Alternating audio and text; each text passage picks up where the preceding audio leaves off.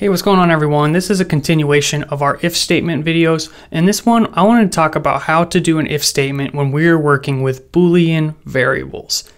Do you need help advancing your coding skills? Check out my new program, Code Breakthrough. Code Breakthrough offers hands-on learning with Python in data structures, algorithms, and interview challenges. With a supportive community and regular new content, Code Breakthrough will help you get hired or advance your career. For a limited time launch special, use the link in the description to get 20% off your subscription. See you there. So when we're using these comparison operators, you can think of them as a black box where we pass in some data and it gives us back either true or false. So we pass in age and we pass in 65 and it's going to check, and it might be true, it might be false. So ultimately it needs to evaluate to one of these two values for the if statement to work. So if you are working with a Boolean variable, it is already true or false. So let's go through an example, but instead of using these operators, we're going to use a Boolean variable. So let's clear this out. I just wanted to show you guys that for reference of what it normally will look like. However, sometimes it'll look a little different. And in that situation, let's just say we have something like happy is true.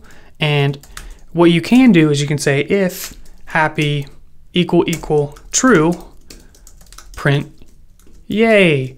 However, this is a bit redundant, and I used to do this before I understood why, but basically we're saying if true is true, do this.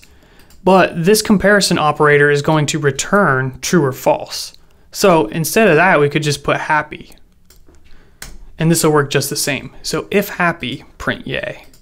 And in that case, it prints yay. So that's going to save you some syntax. It's going to make your life a little bit easier, and it's a lot easier to read. I also wanted to mention, just as a side note, that you can put any variables or any kind of expressions inside of if statements. So let's say we extend this with an elif section. Inside of here, we can use something totally unrelated. So for example, you could just do 5 plus 5 is equal to 10. Like, it has absolutely nothing to do with happy. However, in this case, it's always going to be true, so it's kind of stupid, but you can use other variables, and that's fine as well. So if this was false, for example, then the elif will be hit, and it says true here. I guess I should say the math part, so we're not confusing anybody. So the expression here is totally unrelated to happy. Just wanted to mention that you can put any expression inside of the different elifs. You don't have to always do it on happy, but if you wanted to, you could just say else print sad face. So in this situation, it's completely dependent on the happy variable. It's either going to be yay or it's going to be a sad face, depending on the value of happy. So that's how to use a Boolean variable inside of an if statement. Next up, we're going to talk about logical operators, which are essential for complex conditionals. It's going to be pretty awesome, so stay tuned. I'll see you then. And don't forget to subscribe.